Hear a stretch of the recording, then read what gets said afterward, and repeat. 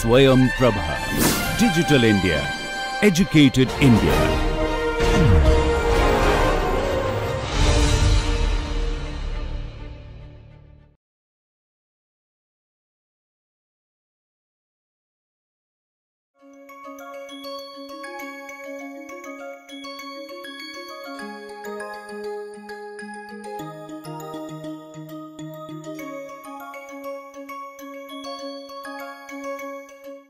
Now what we will do is, having learned all these, it's time now for us to figure out how much do we actually know. Okay. So I am going to give you a problem which I gave you as a homework problem. How many of you were able to solve it? You are able to solve it? You have all the answers? Anybody else? How many of you tried to solve the problem? Okay. So where did you get stuck?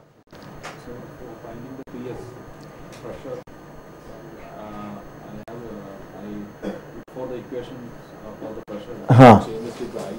So I wrote that equation. What is that equation? Pressure changing with the height? Almost similar to the... Yes, instead of 4.256, it is 5.256. Correct. So, very good. P ambient by P0 or P2 by P1, where 2 is any condition in the atmosphere, 1 is any condition in the atmosphere below that. P2 by P1 is equal to T2 by T1 times 5.256. Correct. So that is one thing. What else? Anybody else? So only 2 people in the class have bothered to go back and check. That's a very low score, and that's not a good idea. This is an elective course. You have chosen to take this course, and if you do not show interest and do the course, do the things given to you, then it is basically going to harm you only. Okay. So let's look at this problem today again. So please note down the problem first of all. This problem you have to solve today and right now. Do you have calculators? All of you? Okay, so please take out your calculators. So VENV, that is the envelope volume, is 12,000 meter cube. Pressure altitude of 1500 meter. What does it mean? What is meant by the term pressure altitude of 1500 meters? Someone should raise the hand and explain to me. Omkar, any idea? What is meant by pressure altitude of 1500 meters? Air inside per minute is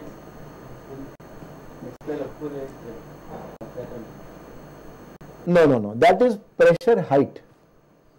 What you say that when the balloon is completely flush, that is pressure altitude or pressure height. This is something else. That's why I asked this question. This is not the pressure height. This is, if a pressure altitude of 1500 meters, what information is communicated to you? Yes. So it means that the ambient, the height at which the airship is operated, the ambient pressure is equal to the standard atmosphere, pressure at 1500 meters. Correct. That is right. So the airship is operating at some altitude at which the ambient air pressure is equal to what you see under ISA conditions at 1500 meters. Correct? This is the meaning of pressure altitude of 1500 meters. It does not mean that the airship is operating at 1500 meters. The airship may be operating at 5000 meters, but it so happens that the ambient air pressure at that altitude is equal to the ambient pressure that you see under ISA conditions at 1500 meters. Correct. There is ISA plus 15. So that means the ambient air temperature also is not ISA, it is ISA plus 15. Then you have Y, helium air purity 0.96. Then you have I equal to 0.95. Then delta PSP is 490 pascals. Then delta TSH is 5 degrees centigrade, and E upon ES into 100 is equal to 50%. So you are supposed to estimate the gross and net static lift. And now we can actually remove this, because now we have a formula for the balloon air weight. Okay. Now this is the information that we were discussing, that Ps by P naught, that is the pressure of the ambient air at some altitude upon the pressure at sea level, it's called as delta pressure ratio of the atmosphere, and that is going to be T by T naught to the power 5.259. This formula holds only in the gradient layer of the atmosphere, which starts from sea level and stops at 11 kilometers. Now, no airship normally goes beyond 11 kilometers, so we don't have to bother about heights above 11 kilometers. So you can assume this for your calculations. Has everybody copied it down? Okay, so now let's go ahead then. Let's solve it. So the first thing that we need to understand is that Ts, that is the ambient air temperature, that will be equal to T0 minus lambda into Hp. This is equal to 288, if I ignore that 0.16, minus lambda is 0.0065, 6.5 degree per kilometer into 1500. So that means Ts is going to be 278.5 degrees Kelvin. This is the first thing that we have to calculate. Now, the value of delta, that is equal to Ts by T naught to the power 5.259 will be equal to 278.5 divided by 288.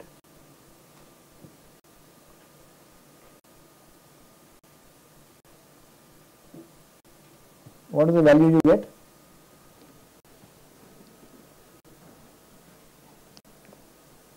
Please solve this expression. Priyan, calculator नहीं है?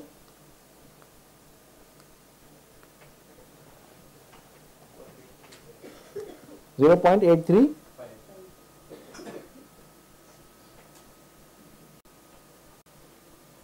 Correct. This is what you will get. So therefore, what is the value of Ps? That will be 101325 into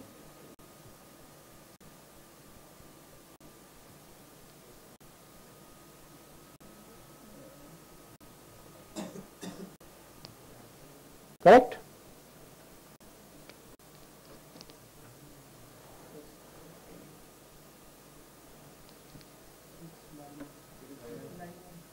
Okay.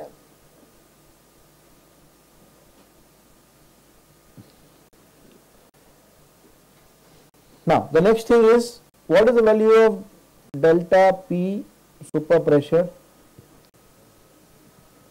This is 490 pascals. What about the ambient temperature? Will it be equal to Ts? Ts is the standard air temperature. So what will it be? This will be equal to Ts plus 15. That is 278.5 plus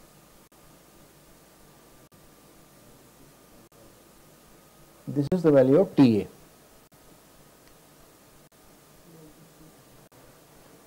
To 93. Okay.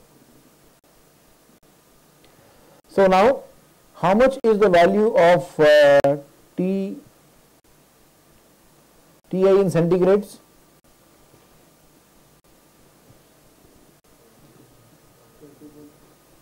20 point. Okay. So you remember there is a formula for getting ES. Do you remember this formula?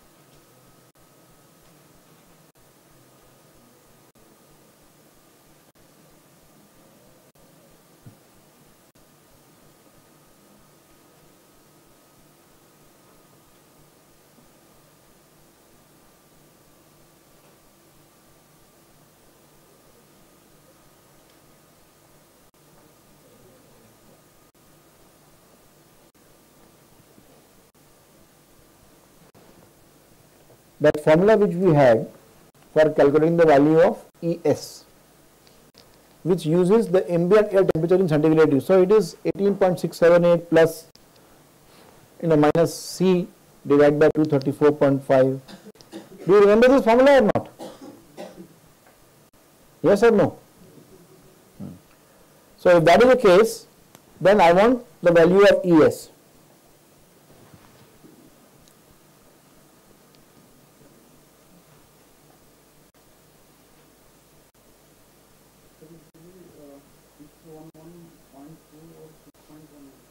No, 611.2.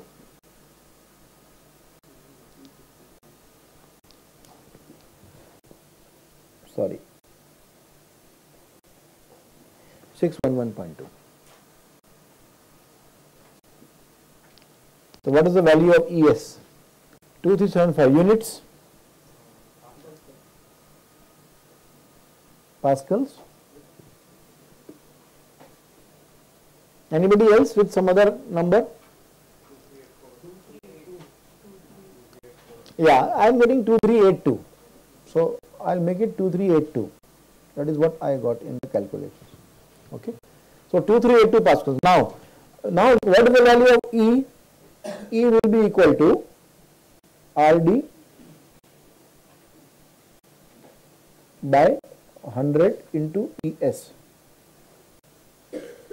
That will be 50% into. So what is E?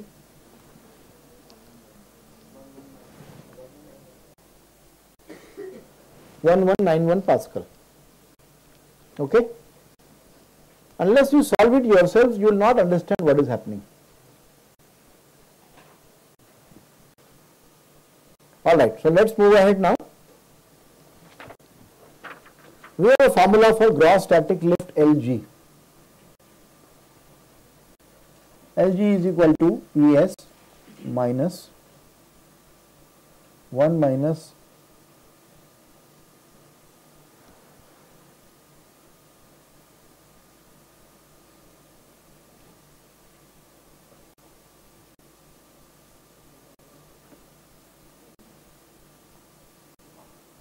TA.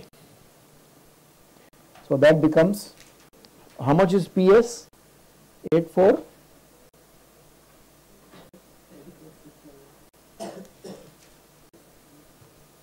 How much is PS? 84691 minus. What about 1 minus RD? What is 1 minus RD for this?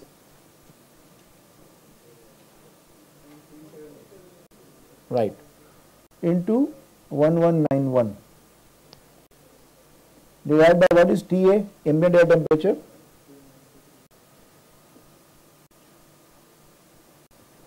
Now, how will you get the value of K? K is P0 rho 0 by T0 into G. So the value of K is actually known to us.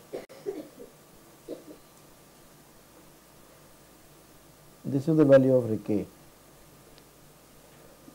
So you multiply that by 0.03416 times envelope volume, which is 12,000 meter cube.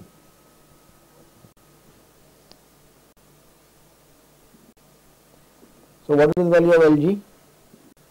117,655. What is the units? No, it will be newtons, because G has taken care. Remember, this K contains G also, and don't make this mistake, it will be in newtons. Okay. Now, what is the lifting gas weight? WLG. For that we have an expression that is equal to 1 minus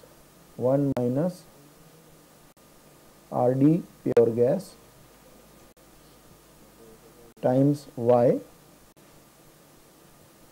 PS plus delta PSP over PA plus delta T superheat times I into K into V E N V.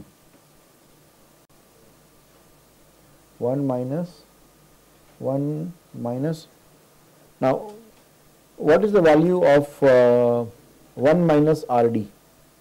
So 1 minus RD itself is 0, so this itself is 0.378 and Y is 0.95.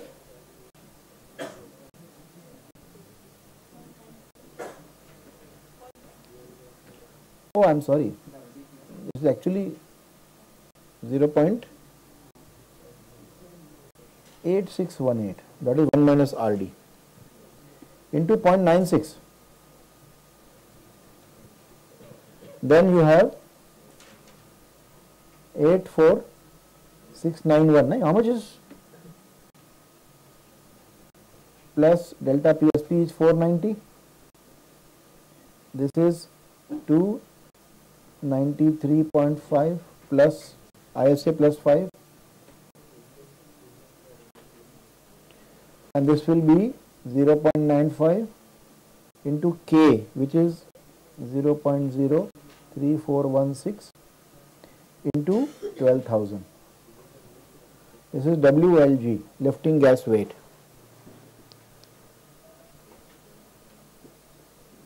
So how much is lifting gas weight? So from the gross weight of 117655 newtons, the lifting gas weight itself is 19188 newtons. Okay. Now the next thing that we need to see is weight of the air in the ballonette. That will be PS plus delta P SP minus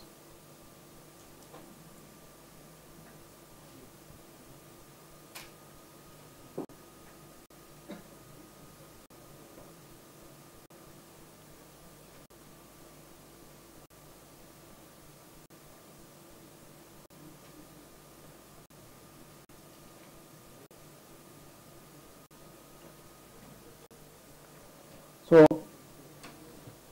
PS is 84691, delta PSP is 490,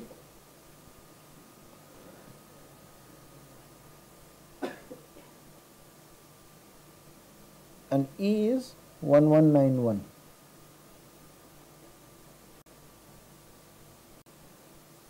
Divide by TA was 293.5 plus this is 5, 1 minus 95.95 times 0.03416 times 12,000.